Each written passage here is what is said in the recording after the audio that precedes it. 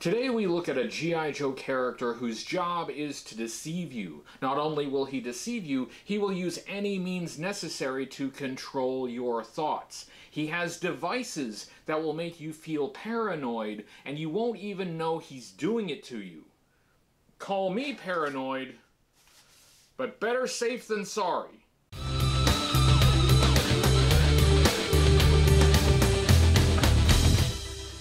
Hello everybody, Hooded Cobra Commander 788 here. This is the show where we review every vintage G.I. Joe toy from 1982 to 1994. This video was planned for the start of April. I was going to make it an April Fool's episode, and then stuff happened, so now it's hitting at the end of April. G.I. Joe is a combat unit. They fight a lot. Every member is guaranteed to see a lot of action. That much violence and danger would tend to cause mental health issues in most people. PSYCHE-OUT has two very important jobs. One is to provide counseling to his teammates. That would keep him pretty busy. He could help his teammates continue to do their jobs, and maybe save them from some deep psychological scarring that they would have to deal with later in life. His other job is to manipulate the enemy into making decisions to their own detriment. How does he do this? With invisible rays. His specialty is psychological warfare. Psychological operations have incredible power. For conspiracy theorists, just knowing they exist is enough to induce paranoia. Let's see if this action figure makes us a little nervous. HCC788 presents PSYCHE-OUT.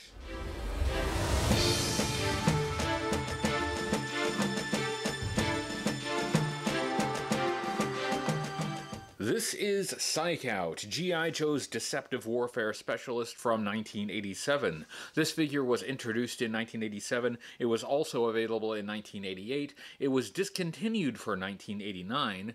There were three vintage versions of PSYCHE-OUT. After this first version of PSYCHE-OUT in 1987, we got version 2 in 1988 as part of the Night Force series. It used the same mold as version 1, but in different colors. Also, he had brown hair instead of blonde hair. The final vintage version of PSYCHE-OUT was from 1992. Version 3 was in the Supersonic Fighters set.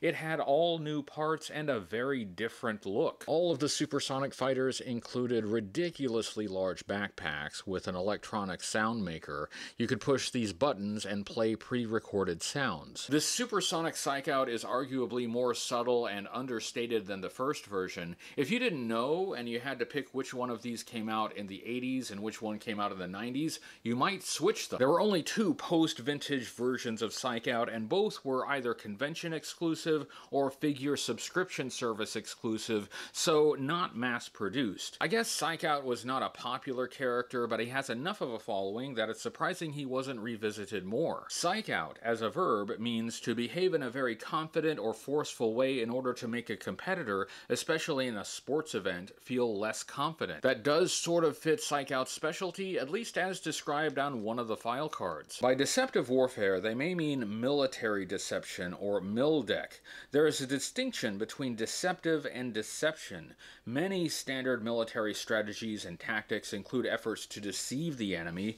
Deception is a more specific effort to cause the enemy to make decisions that are to his detriment. MILDEC is a type of information-related capability that consists of activities designed to mislead adversary decision makers with the goal of influencing the adversary to take actions that are advantageous to the friendly mission. PSYCHE-OUT's training may be better described as psychological warfare, PSYWAR, or psychological operations, PSYOPs. The primary military specialty on the file card is PSYOPs. According to the 8th Psychological Operations Group Airborne, PSYOP forces are masters of influence, the core of information warfare. We conduct influence activities to target psychological vulnerabilities and create or intensify fissures, confusion, and doubt in adversary organizations. We use all available means of dissemination, from sensitive and high-tech to low-tech, tech to no tech, and methods from overt to clandestine to deception. This can be accomplished with propaganda, false flag operations, fake troop movements, fake military camps or installations. PSYCHE-OUT specializes in more high-tech psychological tactics. PSYCHE-OUT was designed by Ron Rudat for Hasbro. Production artwork is archived by A Real American Book. This image is used courtesy of arealamericanbook.com. Thank you, Tim Finn, for allowing me to use it. In the pencil drawing, Ron labels the character as psychological warfare, which I think is a more precise description than deceptive warfare. Ron's drawing has notes for some of the features, so I will use them to describe the features on the figure. PSYCHE-OUT doesn't have a predecessor in G.I. Joe. On the Cobra side, 1986 Dr. Mindbender is probably the closest counterpart. Dr. Mindbender used science for mind control, but he also created other strange sci-fi weapons for Cobra, so that's not an exact match to PSYCHE-OUT's job. Let's take a look at PSYCHE-OUT's accessories, and he has a lot of them. Let's start with his weapon. He includes a pistol in black plastic. The card contents call this a .45 assault pistol. This is a very non-distinctive pistol. It's a bit oversized for the scale of the figure, but that was the trend by 1987.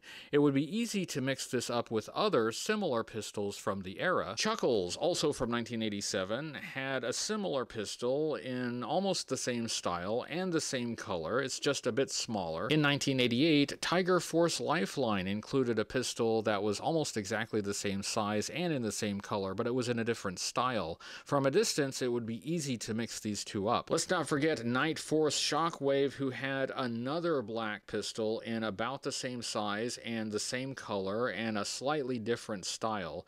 So look closely at your PSYCHE-OUT pistol and make sure you don't have it mixed up with one of the others. The next accessory is the backpack. The backpack is in silver plastic. It has some technical gadgetry on it and two antennae on the top. Looks like My Favorite Martian. It's not said exactly what this backpack does. The card contents just call it a backpack. It seems like it's supposed to work with the other accessories in some way. PSYCHE-OUT comes with a lot of equipment for sending and receiving signals. The next accessory is this handheld electronic device. The card contents call this a variable wave field projector with ELF sonic generator. This accessory is in two parts. There is this silver plastic base with some technical detail and a dial and a handle and a peg, and it looks a bit like a hot iron.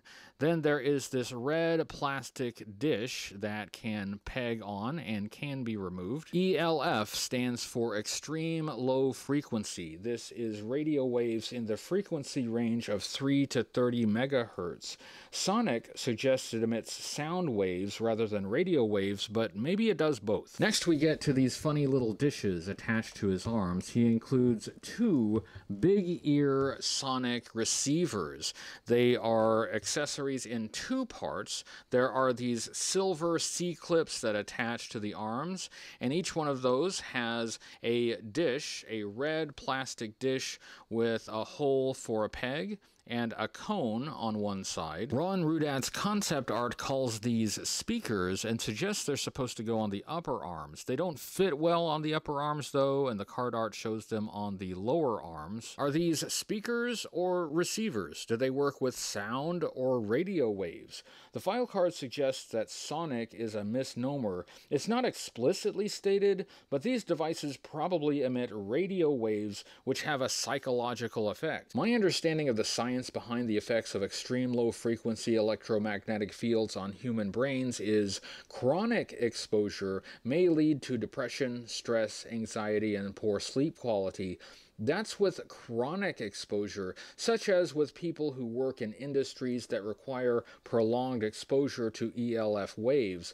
It's unlikely to have an appreciable effect with short-term exposure, as would happen with PSYCHE-OUT's equipment. With all his equipment on, PSYCHE-OUT has points and spikes all over. He looks like a hedgehog. Let's take a look at the articulation on PSYCHE-OUT. He had the articulation that was standard for G.I. Joe figures by 1987, so he could turn his head from left to right and look up and down. He could swing his arm up at the shoulder and swivel at the shoulder all the way around. He had a hinge at the elbow, so he could bend his arm at the elbow about 90 degrees. degrees. He had a swivel at the biceps so he could swivel his arm all the way around. This was an O-ring figure, meaning the figure was held together with a rubber O-ring that looped around the inside. That allowed him to move at the torso a bit. He can move his legs apart about so far. He can move his leg at the hip about 90 degrees and bend at the knee about 90 degrees. Let's look at the sculpt, design, and color of PSYCHE-OUT. And if you thought G.I. Joe figures in the 90s had wild colors, check out that 80s neon. Looking at his head, he has blonde hair, very yellow blonde hair, parted in the center and kind of feathered, looking like Joey Lawrence. I like this face sculpt. It's understated yet distinctive. Over his ears, he has this headset that wraps around the back of his head. There's a lot of technical detail, very fine detail. Most of it is silver, but the pads over the ears are red. On the Ron Rudat drawing, he notes this as comms headset wraps around head, and this is probably the most interesting part of PSYCHE-OUT. On the back of the headset, there is a silver antenna piece. This is a separate piece. This could be counted as an accessory, but it was attached to the figure in the package. This is frequently lost or bent or broken. If it's missing, it leaves a big dent and a hole in the back of his head. This is a piece that the figure really needs to look complete. This could be a communications headset, but I imagine it's used to protect PSYCHE-OUT from the effects of his own devices. Moving on to the chest, he has a bright neon green shirt. Wow, that is loud. He has a quilted pattern all over that shirt on the front and the back.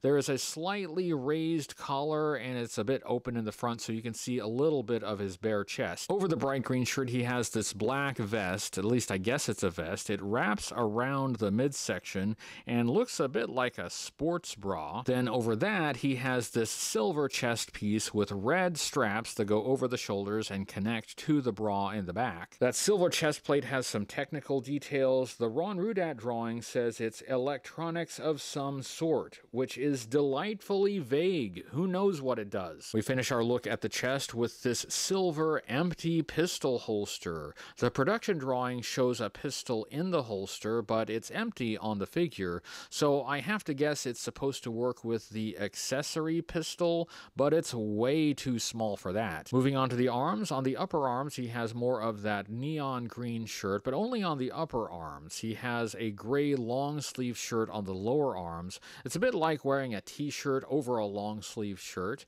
On those green upper arms, he has more of that quilted pattern on the sleeves. There's a black triangle patch on the left upper arm. It's painted black, but it's not just painted, it's actually sculpted on, so that's a nice detail.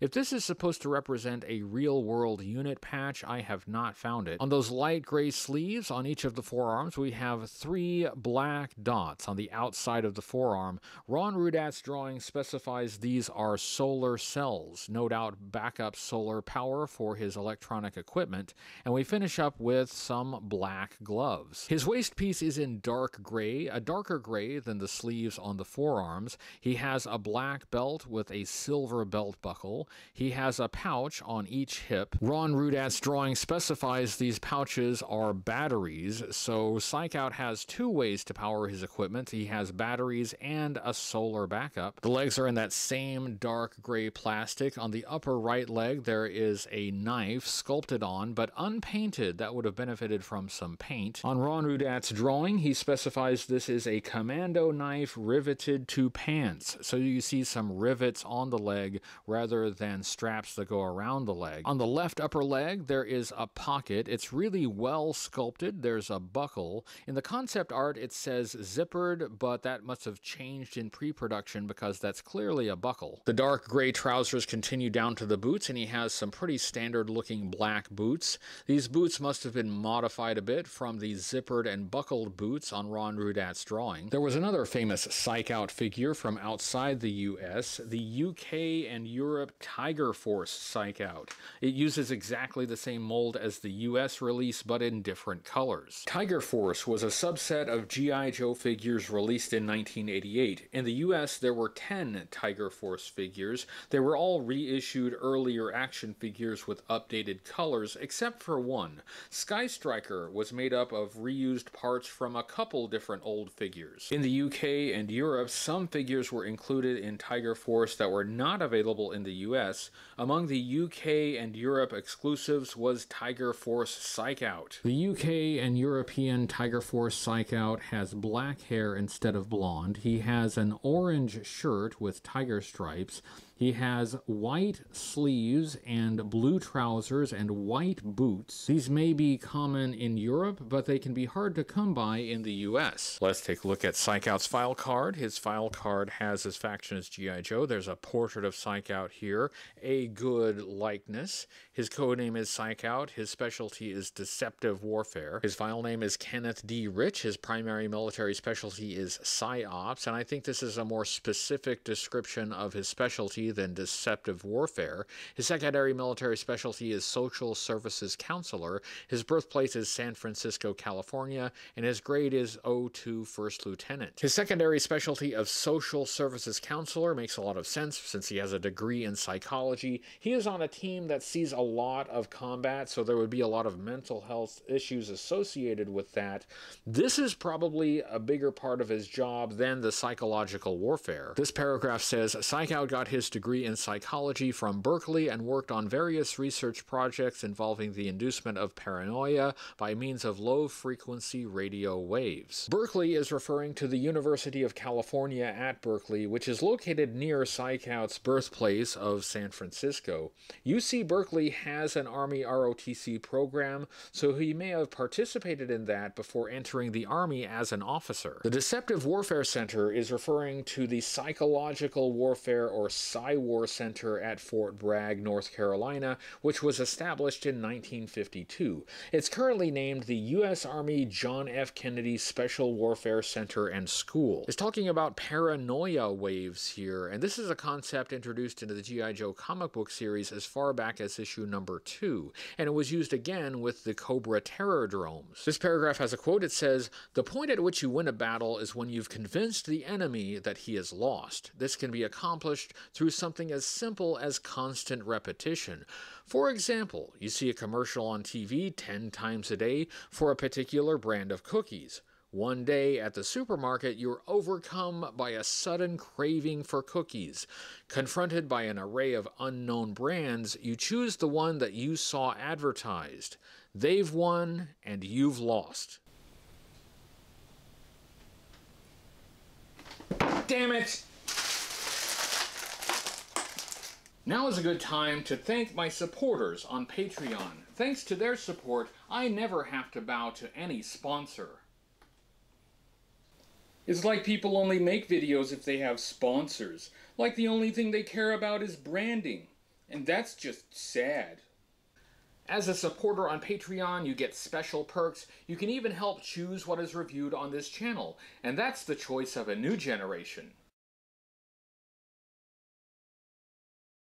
PSYCHE-OUT's version 3 file card goes into a little more depth on his deceptive warfare role. I don't want to dive into this card too much because I'm not reviewing this version of the figure, and I will talk about it more when I review version 3 of PSYCHE-OUT, but I just wanted to pull out one quote. It says, "His job involves complicated thinking and multiple layers of deception, making the enemy think you're going with plan A by making such a big fuss about preparing for plan B that the enemy thinks that plan B must be a fake, so we actually go ahead with plan B. We can't possibly have a plan C because we can't count that high." That sounds more like traditional military deception. It's very tempting to just read this entire card because it is wacky and there are some nutty things in it, but I will save it until I review version 3 of PSYCHE-OUT. Looking at how PSYCHE-OUT was used in G.I. Joe media, well, he wasn't used very much. He did not appear in the cartoon series with his version 1 uniform.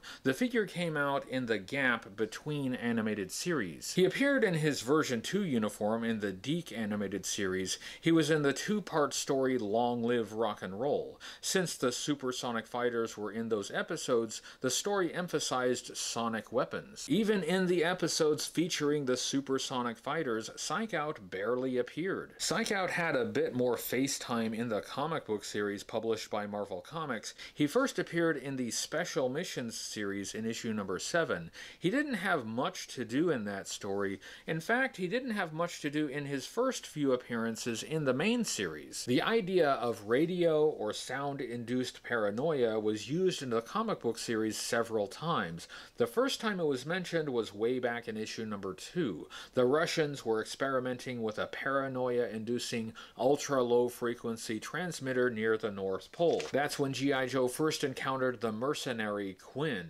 That was long before PSYCHE-OUT joined the team. In issue number 67, Cobra had acquired the ultra-low frequency technology from Quinn and incorporated it in their terror drones, which they sold to the fictional country of Frusenland.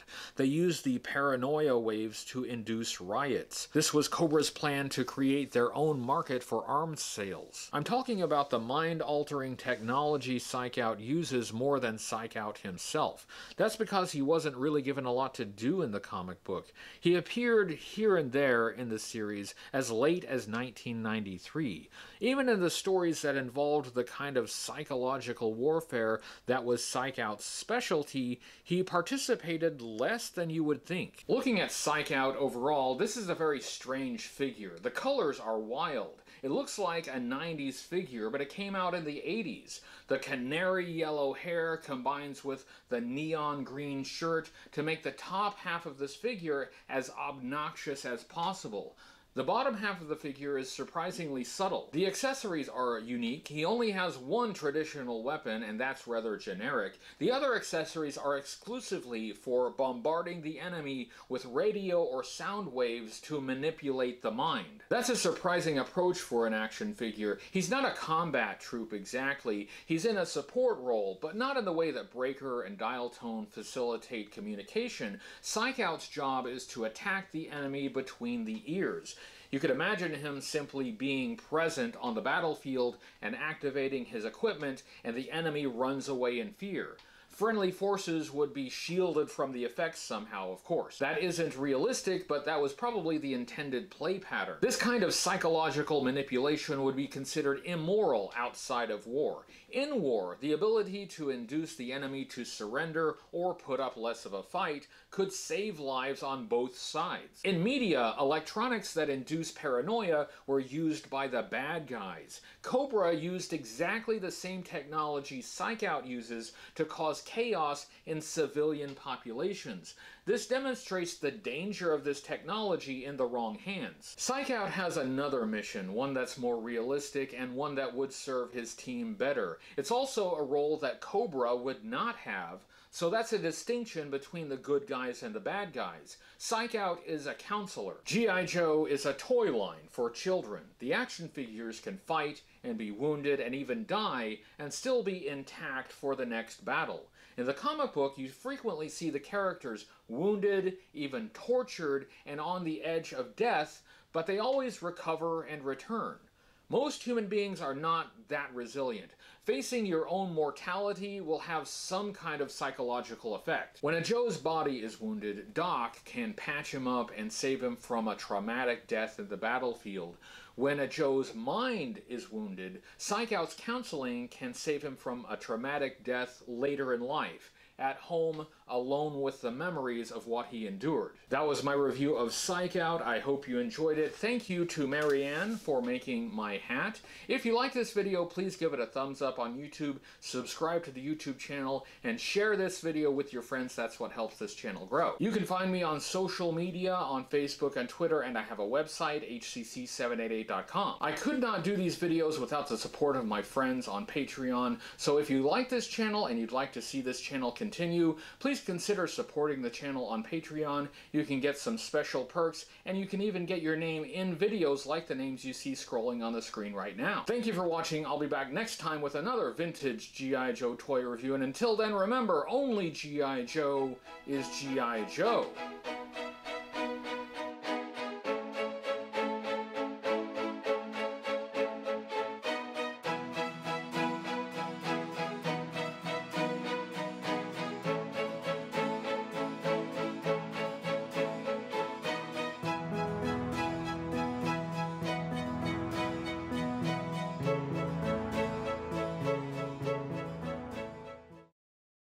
Watch out, Cobra. I've activated my paranoia waves, and you should be really paranoid now. Really? Because I feel fine. I don't feel anything. Oh yeah? Well, I'm really turning up the intensity now. I'm moving to a higher frequency, and it really should be melting your brain. Are you ready to surrender, Cobra? No, are you sure it's working? I really don't feel anything different at all. I've turned it up to 11. It's on max now. You should be ready to give up. No, I honestly don't feel anything. I feel great. In fact, I think I may even feel better.